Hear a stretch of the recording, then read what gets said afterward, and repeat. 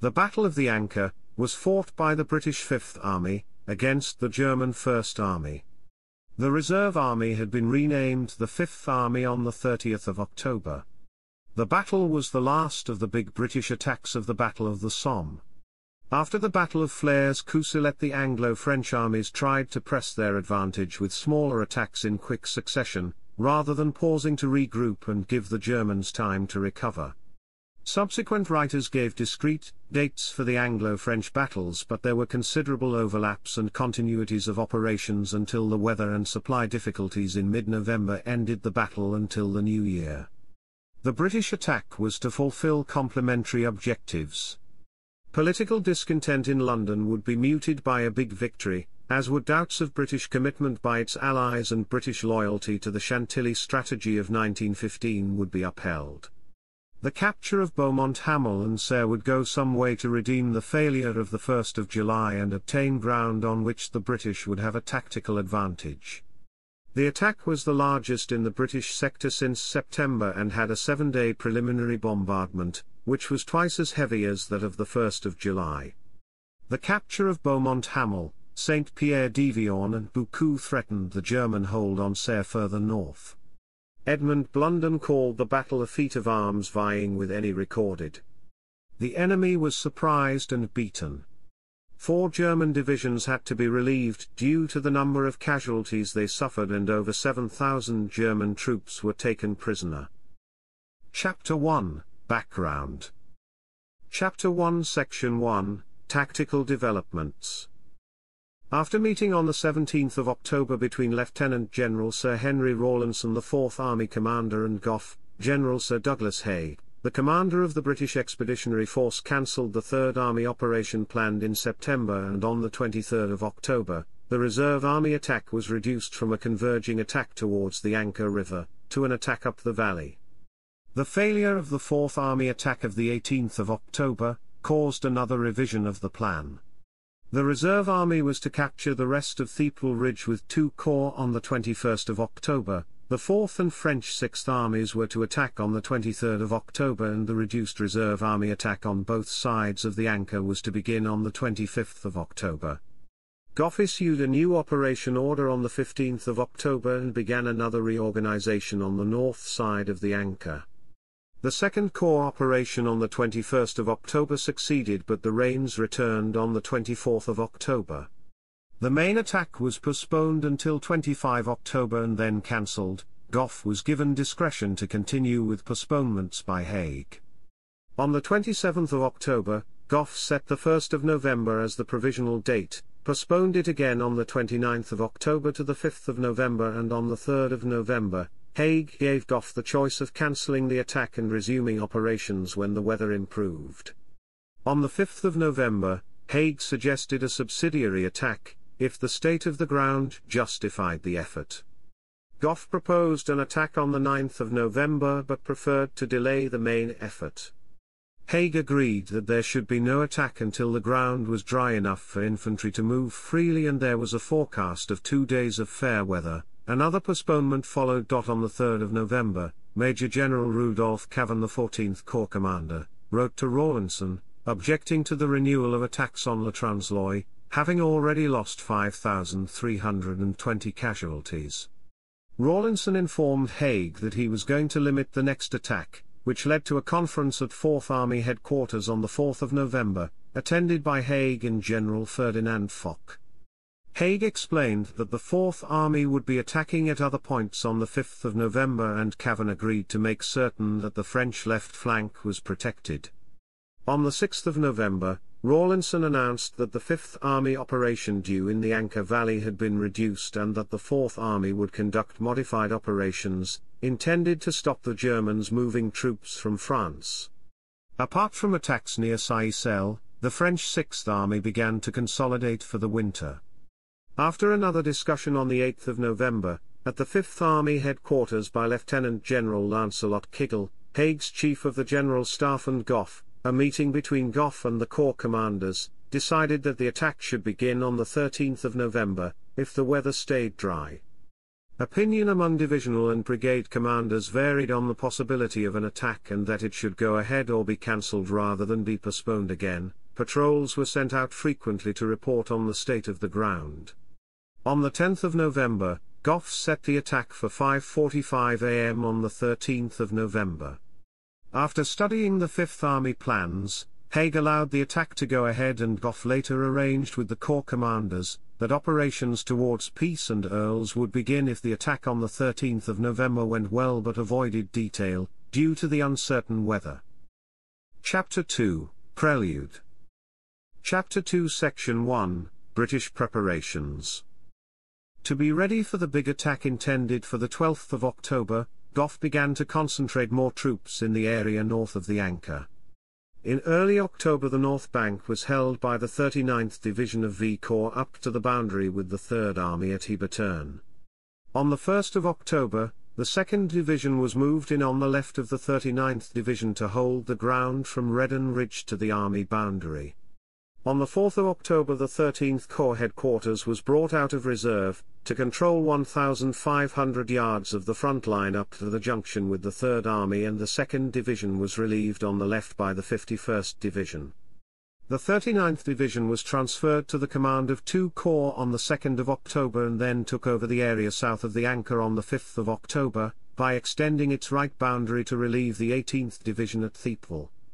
By the 7th of October 13 Corps had the 51st and 19th Divisions in line, and on the 8th of October, V Corps relieved the 2nd Division with the 3rd and 63rd Divisions.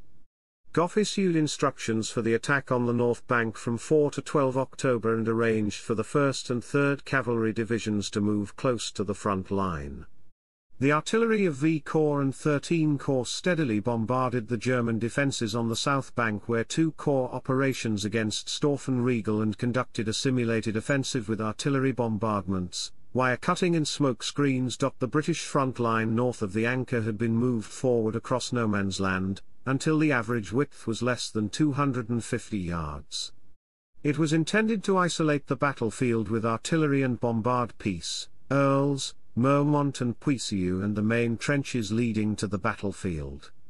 On the 2nd Corps front, artillery fire was to simulate an attack on the ground east of the old German second line, as with 13 Corps artillery on the German approaches to the northern flank.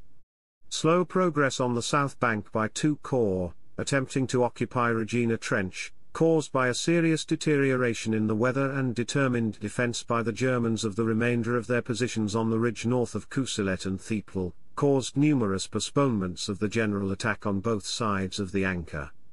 Haig's plans of late September were reduced to achieving as much as could be done in periods of better weather. Conditions on the battlefield by mid-October were so bad as to make mere existence a severe trial of body and spirit.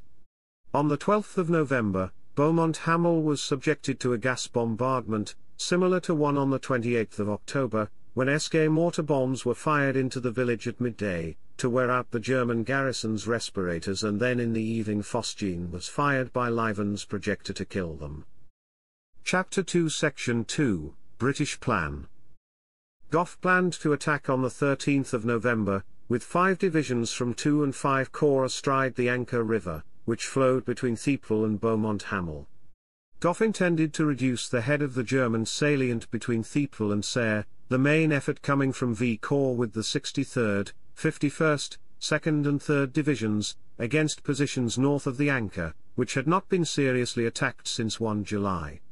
It was hoped that the intervening 19 weeks of trench warfare had substantially reduced German fighting power.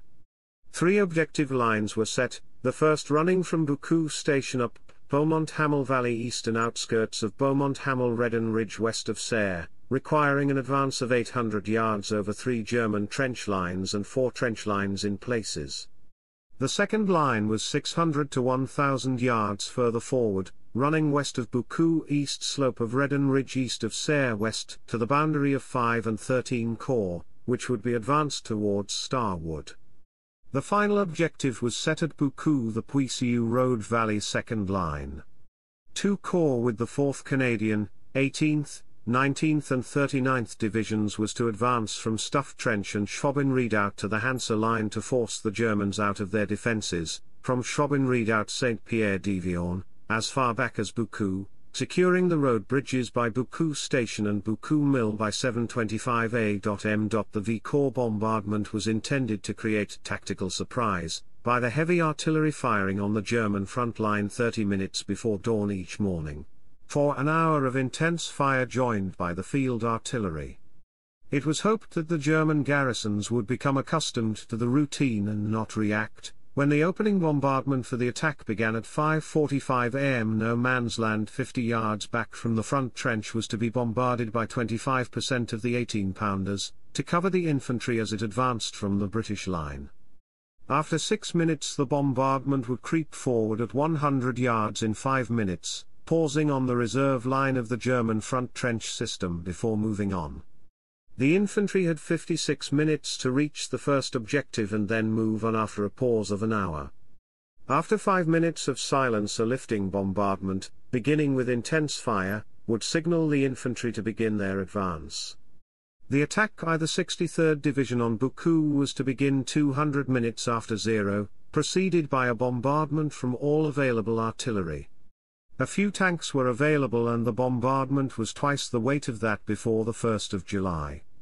A machine gun barrage was to be laid on the German machine guns dug in along the ridge behind Beaumont-Hamel. Air reconnaissance reports late in the afternoon of the 17th of November indicated that the Germans had abandoned Puisieux Trench and the Gruncoux line south of the river. Gough ordered both corps commanders to send patrols and occupy the trenches if possible. New orders were issued, extending the objectives for the attack planned for the 18th of November. The new plan for the 18th of November allowed 2 corps a halt of 90 minutes on the first objective, and the 19th Division would then attack Gruncoux and Balescourt Farm. The 4th Canadian and 18th Divisions would then advance and take Gruncoux Trench to link with the 19th Division at the east end of Gruncoux. 2 corps was then to cross the Ancre to take Balescourt Farm. V-Corps was to synchronize its advance to Puisieux Trench and River Trench up to Artillery Alley on the north bank of the Ancre. Lieutenant General Claude Jacob, the 2nd Corps commander, protested against the plan and was overruled, despite patrols from the 19th Division finding Germans repairing the wire of the Gruncoux line. Chapter 2 Section 3 German Preparations. Agents had warned the German command by the 12th of October, that an offensive was looming on the Ancre, and in diary entries for 18 and the 28th of October, the Army Group Commander, Field Marshal Ruprecht, Crown Prince of Bavaria, anticipated the British attack. On the 2nd of November, General Fritz von Below, commander of the First Army, reported that he expected an attack between the Ancre and Gommecourt and that there were signs that British attacks further east were over for the year. On the 21st of October, Ruprecht favoured withdrawal from Saint-Pierre-d'Evian and Beaumont-Hamel, but the First Army commander took a tactical view, pointing out that withdrawal would forfeit observation from the high ground and that no positions behind the line were better placed. The 12th Division was brought in between the 38th Division at Bucou and the 52nd Division at Serre on the 22nd of October. The French attack at Verdun on the 24th of October dislocated reliefs on the Somme, but British pressure forced the replacement of the 7 divisions from Le Transloy to the Ancre from 24 October to the 10th of November, then the relief of one of the replacement divisions. On the 22nd of October, Below ordered that on the south side of the Ancre, Gruppe Fuchs was to fight for every piece of ground, and where there were enough men, ground was to be recaptured and fortified. Work was ordered to build new defensive strongpoints to shelter troops in reserve and then connect them into lines, the rear of the 5th Ersatz Division to be strengthened to make a possible British attack from Meurmont to Peace a slow and costly advance. Below also ordered an unyielding defence of the German positions north of the Ancre, even in positions enfiladed from the south. After the German recapture of La Maisonnette on the 29th of October, counterattacks against the French at Sailly-Sailly and elsewhere were cancelled, yet there were no reinforcements for the 12th Division in the Ancre sector.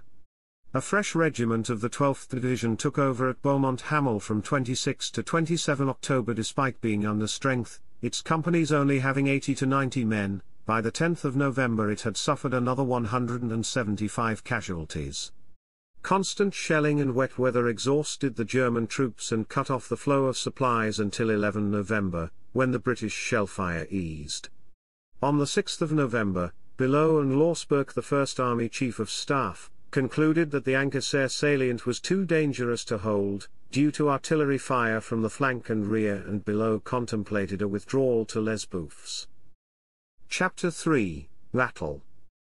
Chapter 3 Section 1, 5th Army. Chapter 3 Section 1 Subsection 2 13 to 15 November. The 7-day bombardment cut the wire on most of the attack front and destroyed many German defensive positions, except the dugouts built deep below the villages near the front line. The rain stopped on the night of 11/12 of November and a full moon illuminated the landscape. Towards dawn on the 13th of November, a mist developed which reduced visibility to nil. The mist helped the British advance by reducing visibility but caused many units to lose the barrage as they struggled through mud. 2 corps attacked on the right with 19th Division. A battalion from the 58th Brigade made no progress against Stump Road. The 56th Brigade attacked on the right by assembling in no man's land before Stuff Trench, with a machine gun company attached and followed up by engineer and pioneer parties, ready to help consolidate captured ground. The mist helped conceal the British troops, who by 8:15 am had reached their objective, partly along Lucky Way, a sunken road leading into Grancoux. No German counterattacks were encountered. The 39th Division attacked to the west of the 19th Division, with the 118th Brigade on its right flank. The brigade formed up on tapes laid without the German sentries noticing, and 1 battalion advanced north about 1,100 yards to the Hansa line by 7:30 am, while 3 battalions attacked northwest to Mill Trench and then reached the station crossing and Buku Mill by 10 am. The other 2 battalions got lost in the fog. At 6:15 am the 117th Brigade attacked from Mill Road up the Ancre Valley next to the river, with 1 battalion and achieved surprise, despite a special barrage from 12 18-pounders. The battalion cleared dugouts in the side of the river bank and along the top, then met some of the troops of 118th Brigade who were lost and combined to attack Saint-Pierre-d'Evian, which was captured around 7:40 am. 3 tanks were to advance from Thiepval to assist, but one was bogged on the drive to the village, the second broke down and the third reached the German front line at 7 am then fell into a dugout, where it was attacked by the Germans. A messenger pigeon was sent by the tank crew for help, but infantry arrived at 9 am and the Germans withdrew. In V Corps, 2 63rd Division brigades advanced with all 4 battalions forward and with 2 in support from the reserve brigade. On the right, the advance met much German machine gun fire from the start but captured the German front trenches, then advanced on time to capture Buku Station and Station Road, taking 400 prisoners by 6:45 am. The 2 battalions on the left were severely depleted by machine gun fire, as was the left brigade, although about 100 men reached the first objective. On the extreme left, only isolated groups managed to advance, where they met troops from the 51st Division. The left brigade began bombing attacks and the reserve brigade was sent forward. By 7:40 am, troops were digging in along the German reserve line in the south, while 3 battalions were held up along the German front line, although some of their troops appeared on the Beaumont-Hamel spur. At 7:45 am, about 450 men advanced to the edge of Buku, before withdrawing slightly and digging in under artillery fire, before gaining touch with troops from the 39th Division from across the river. The German strong point on Beaumont-Hamel spur was attacked many times but little ground was gained. As night fell, the division had linked with the 51st Division on the left, in the German support trench. Reinforcements from the reserve brigade and an extra battalion reached Buku and extended the position to the left as far as Buku Alley by 9:30 pm. 2 battalions reached the first objective by midnight, and a battalion took over the British front line. Both brigades of the 51st Division attacked the first objective at Station Road and Beaumont-Hamel and then the final objective at Frankfurt Trench with 3 battalions, while the 4th provided carrying parties. 6 minutes before 0, the leading battalion of the Right Brigade moved beyond the British wire and advanced when the new £30,000 mine at Hawthorne Crater was blown, passed the east end of Wye Ravine and reached the first objective at 6:45 am, with a stray party from the 63rd Division. The battalion pushed on, then withdrew slightly to Station Road.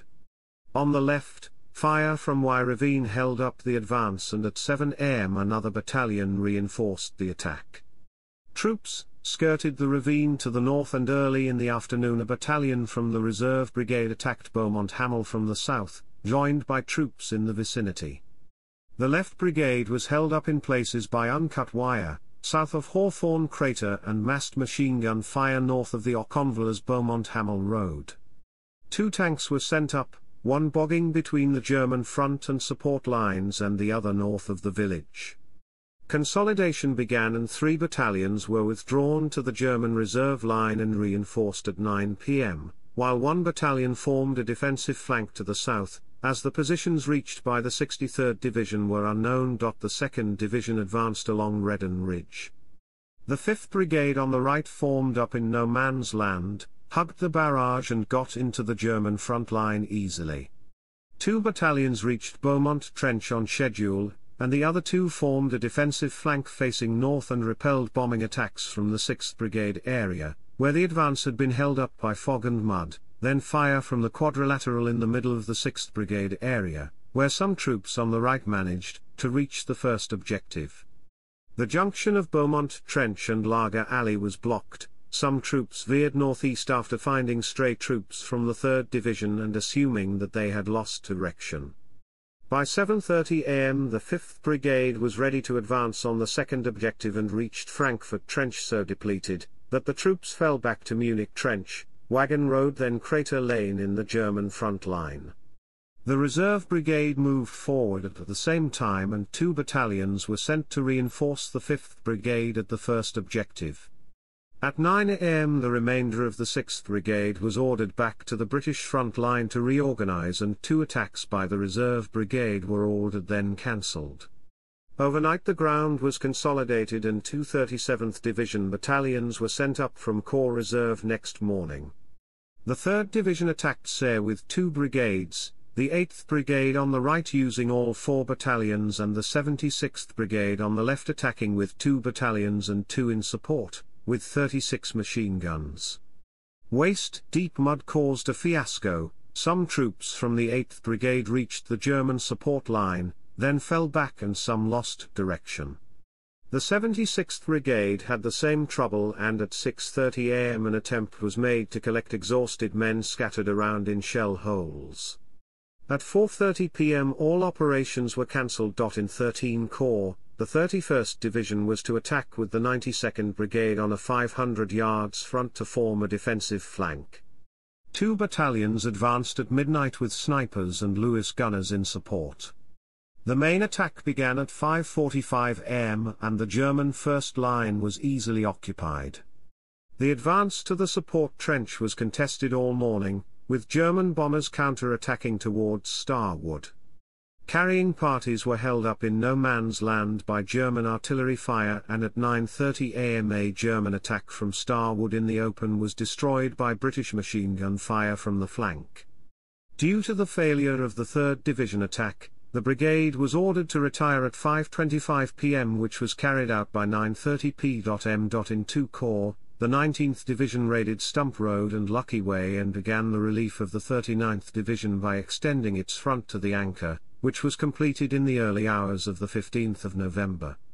In V Corps, the 63rd Division continued an attack on Buku Trench at 6:20 am, advancing from Station Road and losing direction in the mist. Some troops got to within 200 yards of Buku Trench and waited for the attack. Due at 7:45 am the 190th Brigade advanced on time, linked with the troops near the objective and entered Buku, taking 500 prisoners and digging in around the eastern outskirts. Buku Trench was captured on the left and troops began to bomb down it towards Leave Avenue, but no troops of the 51st Division were found. 2 tanks were sent forward to help mop up German troops holding out in the front line. One bogged, but the other helped take the strongpoint, where 400 Germans surrendered. Dugouts towards Station Road yielded another 200 prisoners. At 1 p.m. German troops were seen massing near Balescourt Farm and dispersed by artillery. The captured ground was consolidated overnight. The 51st Division was supposed to have attacked at 6:20 a.m. when the 37th Division Brigade, attached to the 63rd Division, advanced, but the orders were late and only strong patrols could be organized in time, which were forced back by the Germans. At 8:30 a.m. Munich Trench was occupied, but British artillery began to bombard it at 11 a.m., forcing the infantry out into shell holes. A company tried to bomb down Leve Avenue with no effect, and during the night the digging of New Munich Trench began, in ignorance of the German evacuation of Munich Trench. The 2nd Division attacked Munich Trench at 6:20 a.m. by advancing an hour before zero, but had many casualties from an inaccurate British barrage. Many troops got lost in the mist and some strayed into Leve Avenue in the 51st Division area, thinking that it was Munich Trench, where they were pinned down. Troops which did reach Munich Trench were severely depleted and confusion reigned when some German troops wanted to surrender and others refused. On the left flank, Lager Alley was crossed unrecognized, because of the bombardment, and the troops extended the British hold on Sayre Trench. Troops withdrew from Munich Trench later in the morning to Wagon Road, where they were joined by part of a reserve battalion. On the left flank of the attack, a battalion took over the defensive flank south of the quadrilateral Lager Alley, which was linked to the British trench by Cat Street Tunnel. Believing that Munich Trench had been captured, 2 battalions were ordered to attack Frankfurt Trench at 2:45 p.m. and were surprised by German machine gun fire from Munich Trench. The survivors withdrew to Wagon Road. Chapter 3 Section 1 Subsection 3 Air Operations.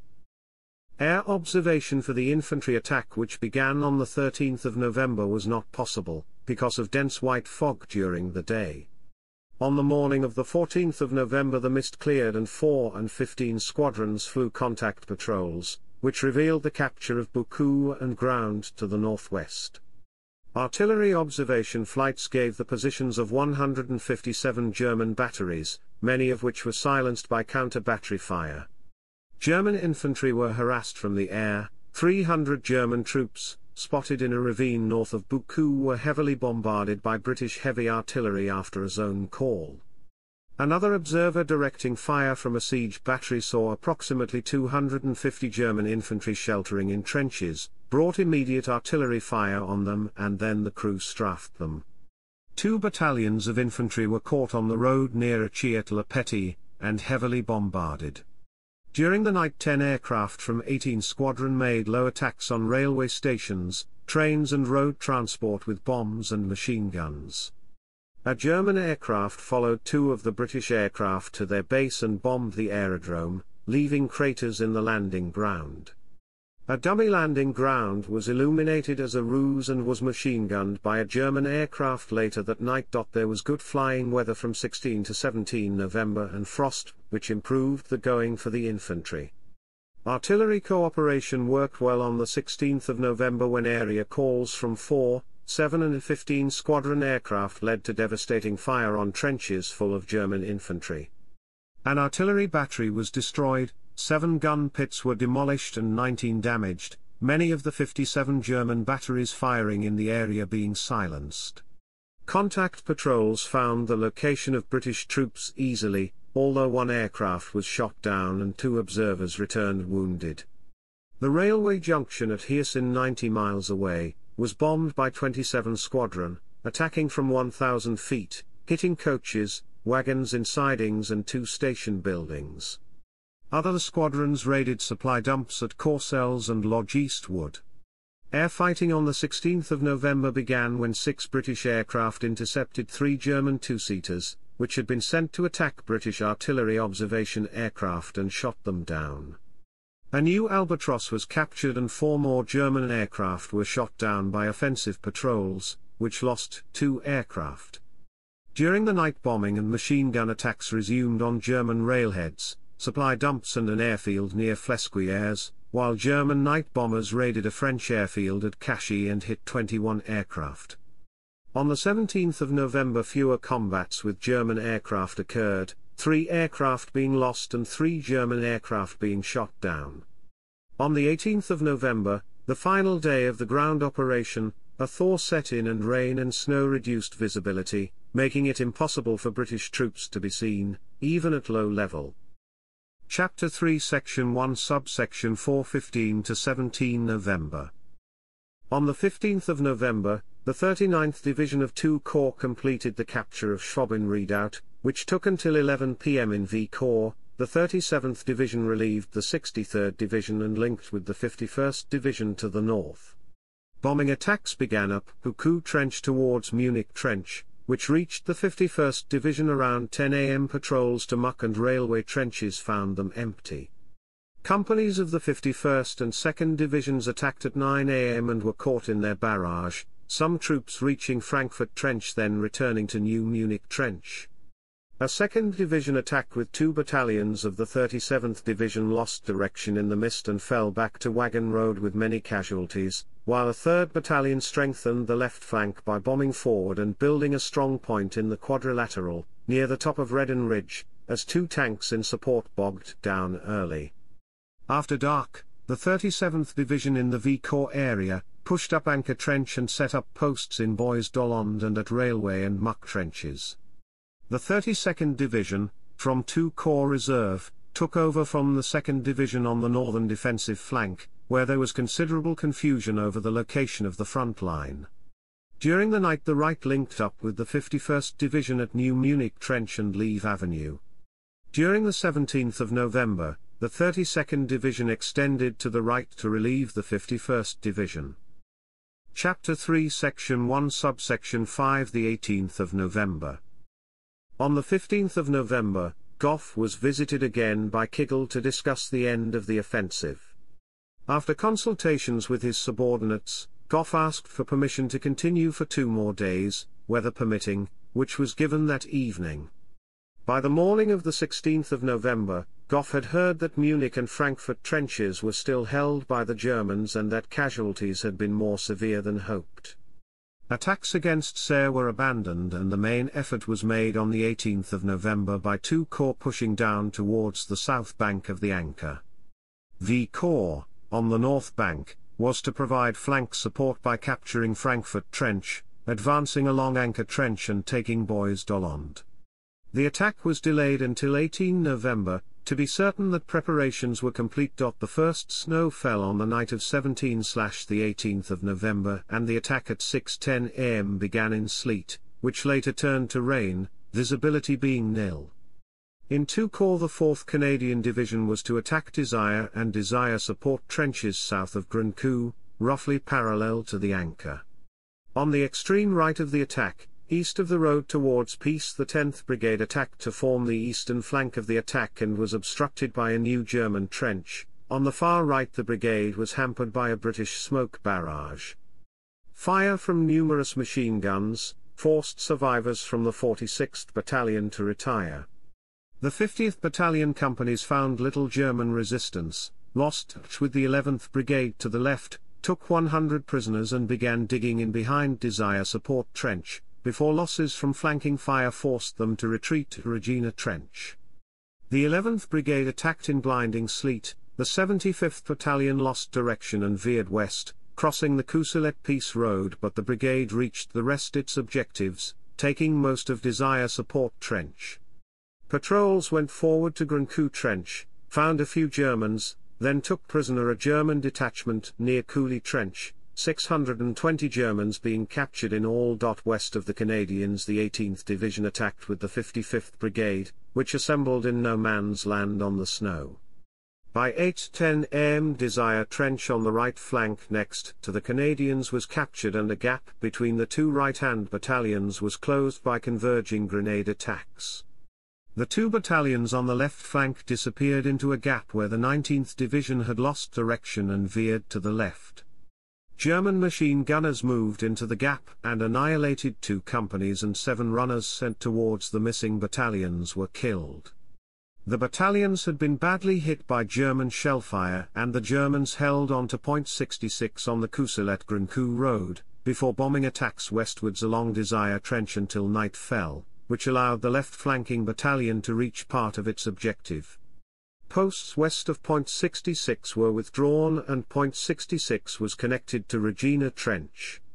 Next morning more patrols moved west along the trench, and by last light it was found that the Germans had withdrawn from the trench as far as Stump Road. The 19th Division attacked with 2 brigades. On the right, the 57th Brigade advance reached German positions west of Stump Road on the boundary of the 18th Division and pressed on before being cut off and taken prisoner, 70 British troops managing to escape much later on. Further west, the British lost direction in the snow, then found it again but were stopped by uncut wire on the right, with many casualties. On the left, troops got into the Grencourt line and pushed across Battery Valley on a front of 300 yards, into the southwest part of Grencourt. The 56th Brigade advanced on the Saint-Pierre-de-Viorne-Grencourt road and along the railway to meet V Corps at Beaucoup.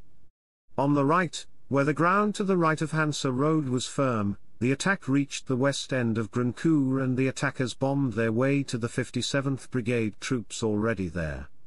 The left battalions moved forward up the embankment parallel to a platoon across the river at Beaucoup Mill and passed north around the west end of Grencourt. The ground on the railway and the road at the edge of Grencourt was consolidated by Royal Engineers. The left battalion of the division was to capture Balescourt Farm on the north bank of the Ancre, but one company was stopped by machine gun fire from Grencourt, as the other advanced along the railway embankment and sent out a patrol which met one from V Corps. V Corps attacked with 2 divisions north of the Ancre River. The 37th Division moved on its right through Beaucoup and at about 1 am, established posts from Bois-Holland west to the Puisieux Road and south to Ancre Trench. At dawn both brigades held Muck Trench and were ready to advance, once the 32nd Division on the left captured Frankfurt Trench. At 0 hour, patrols found German troops in Railway Trench. Further to the left, British troops bombed their way to the junction of Leave Avenue and Frankfurt Trench, where the meeting with the 32nd Division was expected. Puisieux Trench was entered with difficulty and captured down to the Ancre, and a patrol met the 19th Division troops on the railway. The 32nd Division was to attack Munich and Frankfurt Trenches, between Leave Avenue and Lager Alley. On the right, the 97th Brigade advanced with all 4 battalions at 6:10 am, through sleet, and the right-hand battalion was soon stopped by machine gun fire. The right flank of the centre-right battalion was also stopped, but further left the advance reached Munich and Frankfurt Trenches, where the British were cut off and captured. Troops on the left were stopped at a strong point in Munich Trench and held on in no man's land until dark. Further left, the junction of Lager Alley was captured, and down the hill, touch was gained with the 14th Brigade. The 14th Brigade was to capture 10 Tree Alley 500 yards forward and form a defensive flank. One battalion began early, advanced down Lager Alley, with its left on Serre Trench, and descended the valley towards the village, which some troops reached, although most were captured or killed during the day. The next battalion on the left was quickly stopped by German machine gun fire, after the British barrage fell 600 yards too far forward and attempts to bomb forward failed, the battalions of 97th Brigade rallying in Wagon Road and New Munich Trench. German artillery fire was more effective, cutting communication apart from pigeons and runners. The only gain for the brigade was on the left flank near the quadrilateral, where a slight advance was made and consolidated. 90 men of the 16th Battalion, Highland Light Infantry, were cut off in Frankfurt Trench, where they held out until 21 November, when 45 survivors surrendered. Chapter 3 Section 2, German First Army. Chapter 3 Section 2 Subsection 2 13 to 15 November. The night of 12/13 of November was quiet, then near dawn a mist formed and cut visibility to nil. At 6:45 am a hurricane bombardment began on the German front line, and a mine went off in the 1st of July mine crater on Hawthorne Ridge. Around Serre-les-Puisieux, the 52nd Division began the defense of the village, which lasted for several days. Troops of the division had detected British digging in no man's land despite the fog, and a patrol reported the British approach. Confusion caused by the mist allowed the British to get into the first two trenches north of Serre, which were eventually recaptured. After a quiet night, the 23rd Division troops from Infantry Regiment 62 at Beaumont Hamel stood to at dawn in the fog and were surprised by the arrival of the post, which reduced tension. Sentries then reported many footfalls in no man's land. The northern flank was devastated by the mine explosion and the front line was simultaneously deluged by shrapnel and mortar fire. The German troops followed the drill for meeting an attack, each man throwing a grenade as they lined the parapet, and machine gunners fired into no man's land.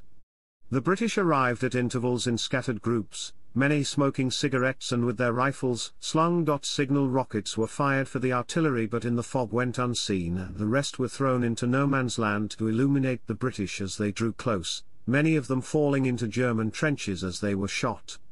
After about 2 hours, the British attack abated, when cheers were heard from Beaumont Hamel behind them, and a line of German troops were seen in the mist, guarded by British troops. The mist lifted a little and many lines and waves of British troops were seen on the right flank advancing unopposed. A defensive flank was formed and fire opened on the British, causing many casualties, before a machine gun began firing at them from behind and to the left, forcing them under cover. A machine gun began enfilade fire from the right, causing many casualties. An unarmed German officer appeared and announced that he was a prisoner and that the British were through the support and reserve positions and in Beaumont Hamel. The Germans discussed their prospects and surrendered when British troops began bombing along the trench. Further south, Infantry Regiment 55 of the 38th Division was forced to withdraw to avoid being surrounded after the breakthrough at Beaumont Hamel, allowing the British to advance around Saint-Pierre-d'Evian and Boucau, the British taking 2,000 prisoners, including all of I Battalion, 23rd Regiment and its headquarters. On the north bank, the survivors of IR-55 made a stand in the Schloss Stellung on the west side of Boucau, running towards Alt-Württemberg-Fest, from which, with part of the 223rd Division, they devastated two British battalions advancing closer to the river. Its reserve regiment was rushed to Serre-Riegel early on the 14th of November. On the south bank, the 38th Division was being relieved by part of the 223rd Division, which, having been formed a month earlier from youths and returning wounded, was of limited efficiency. The British barrage here was accurate and Saint-Pierre-d'Evian was captured with the loss of 1,380 prisoners. Attempts to reinforce the troops on both banks of the Ancre began immediately. Infantry Regiment 144 of the 223rd Division was rushed to Boucau and Ancre Trench behind the village. A battalion moved up on the south bank of the river, then crossed an improvised bridge to occupy Puisieux Trench, but no counterattack could be organized amid the chaos. Some German troops in Boucau were attacked from behind, and by 10:30 am, the British were consolidating the village. Part of the 26th Reserve Division was hurried south from near Cambrai by lorry and forced march, then sent to join the remnants of the 12th Division around Beaumont Hamel. Ground to a depth of 2,200 yards had been lost in the Ancre Valley, and German troops fought hard to contain the British advance around Boucau and Gruncourt. On the morning of the 14th of November, British artillery cut the link between the Schloss Stellung and Alt-Württemberg-Fest, but British attacks were costly failures. South and east of Gruncourt, British attacks from Stump Road during the morning were repulsed. The German command believed that the British offensive had ended on the 14th of November, and the German Second Army Commander General Max von Gollwitz and Crown Prince Ruprecht requested leave. Chapter 3 Section 2 Subsection 3 The 18th of November.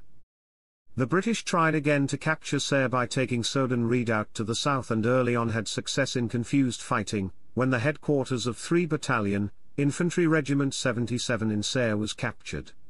In a costly defensive success, which owed much to the great assistance from German artillery, the British attack was defeated by the evening, with many British soldiers being captured as they tried to withdraw and their prisoners liberated. In the Ancre Valley, the 58th Division on the south bank was being relieved by the 56th Division when the British attack began. The German positions began 330 yards north of Regina Trench at Alta Dessauer Riegel, which was held by patrols as a decoy away from Dessauer Riegel Leipziger Riegel, the main line of defense 160 yards back in Kleine Mulde, an eastern extension of Stahlmulde. Stahlmulde was 710 yards south of Baumulde.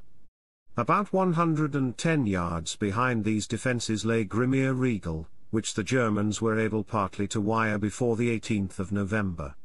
The last line of defence was Grunku Riegel and machine gun nests along Boom Ravine. The British attack got forward 600 yards beyond Buku, despite many casualties caused by massed German machine gun fire and local counterattacks.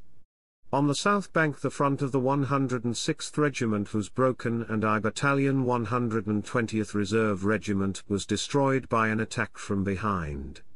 The 144th and 29th Regiments defended Grunku, where the 29th Regiment was defeated and the survivors pushed into the area of the 144th Regiment further east. South of Grunku, at 6:30 am the 173rd Regiment had been overrun by the time they emerged from their dugouts. The 8th North Staffordshire pressed on and was cut off and eventually surrendered. German troops who had not been pushed back into Grunku Riegel were ordered to retire there in the evening of the 18th of November. Further east the German defence of the Peace Courcelette road was forced back, until a counterattack stopped the British advance. By the evening, German defenders held ground either side of the road, in an arc between Dessauer Riegel and the east end of Regina Trench. Chapter 3 Section 3, French Armies. French operations south of the Somme were delayed by bad weather until 7 November. Bois Kratz, Pressoir and Ablaincourt were captured by the 10th Army. Numerous German counterattacks, including a big attack, after a two-day bombardment, at Bois Kratz and Pressoir on the 15th of November were defeated, after the Germans had gained a foothold at the east end of Pressoir and then been pushed out.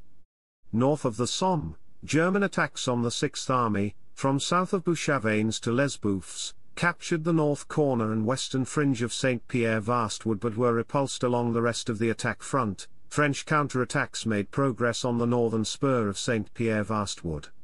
On the morning of the 16th of November, the Germans entered Saillisel and Pressoir further south. By the evening they had been forced out. 3 German divisions had suffered many casualties. French airmen fought 54 engagements with German aeroplanes. On the night of 16/17 of November, French night bombers dropped 1.5 long tons of bombs on a railway station and aviation park. Preparations began for an advance to a line from Mazancourt to Haplincourt and Bayaches, ready for a spring offensive. Chapter 4, Aftermath. Chapter 4 Section 1, Analysis. A First Army investigation of the debacle at Beaumont-Hamel found that the weeks of bombardment, lately from the flank and rear, had destroyed the German trenches and wire, although in the front line, most dugouts, 6 to 8 meters deep, survived. Each morning the British simulated an attack, which sapped the alertness of the defenders. The real attack began after 15 minutes of Traumel-Feuer. The German defensive barrage failed to have much effect, due to visibility being nil in the fog, leaving the infantry unsupported. The 12th Division was blamed for lacking solidity and discipline, and the divisional headquarters was severely criticized for inertia, which had only been remedied when the 1st Army headquarters took over. Edmund Blunden called the battle a feat of arms vying with any recorded. The enemy was surprised and beaten. A dispute exists among historians as to the motives for the attack. Gough was visited by Kigel on the 12th of November and told that a tactical success would be helpful at the forthcoming conference at Chantilly, although he emphasized that Gough was not to begin a battle under unfavorable conditions. During the writing of the official history volume in 1938, Kigel recounted that he had suggested the attack and had remarked that a cheap success would counter rumored hostility from Lloyd George, just before the conference due on the 15th of November, as an afterthought. Kigel asked that Haig's later mentioning of his remark to Gough be omitted, to deny an opportunity for Haig's critics to criticize his motives. James Edmonds, the official historian, amended Miles' text to make Kegel the origin of the political calculation, give due emphasis to operational considerations and deference to the tactical judgment of Gough by Haig and Kegel in 2005. Pryor and Wilson claimed that Gough had been put in an invidious position and that having the meeting recorded by his Chief of Staff Neil Malcolm was unprecedented. Haig had arrived later and described to Gough some of his strategic thinking, that an attack would prevent the transfer of German divisions to the Romanian front, discourage criticism of France and Britain by pro-German opinion in Russia and would give him a success to take to the forthcoming Chantilly conference, although he stressed that an attack should not be pursued at too great a risk. Pryor and Wilson claimed that a small success on the Somme was unlikely to make much difference to Romania and Russia and was sophistry.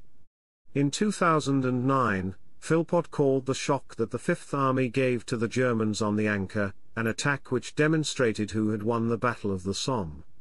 Philpott described the grounds that historians have given for calling the battle unnecessary and politically motivated in a paragraph, then compared the battle with the attack of the 1st of July and quoted Ludendorff describing it as a heavy blow.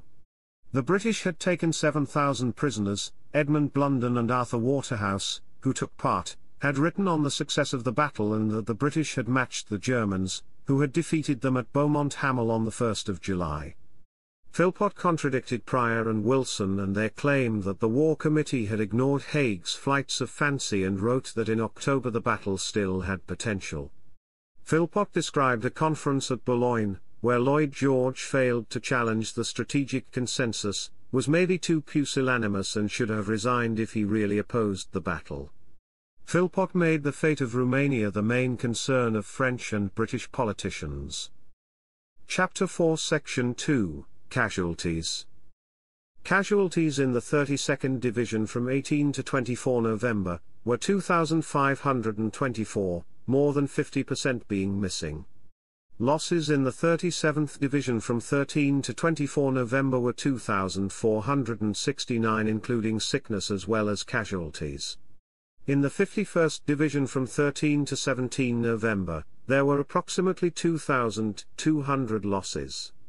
Losses in the 2nd Division from 13 to 16 November, were about 3,000 and those of the 3rd Division from 13 to 15 November were 2,400 men.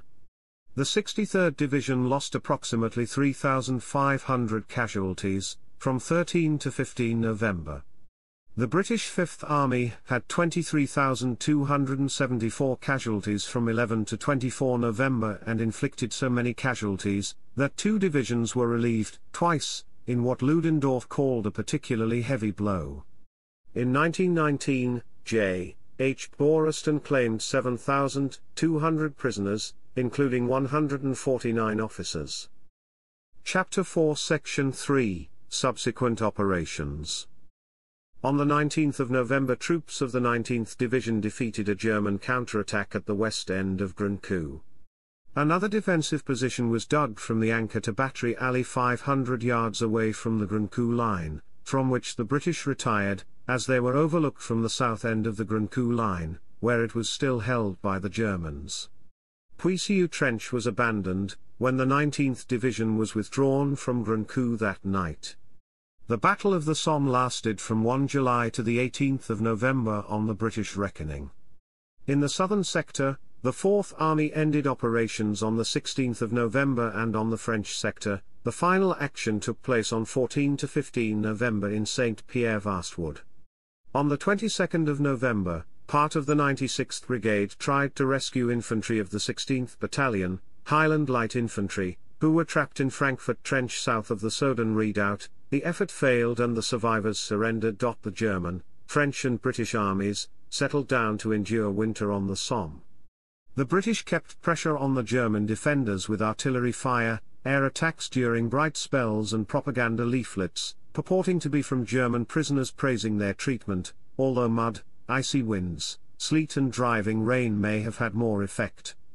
Illness and exposure became common among German troops and at the end of 1916 was almost universal, leading to numerous reports warning that the German troops in the area were unlikely to be able to resist further attacks. British attacks resumed in the operations on the Ancre in January 1917.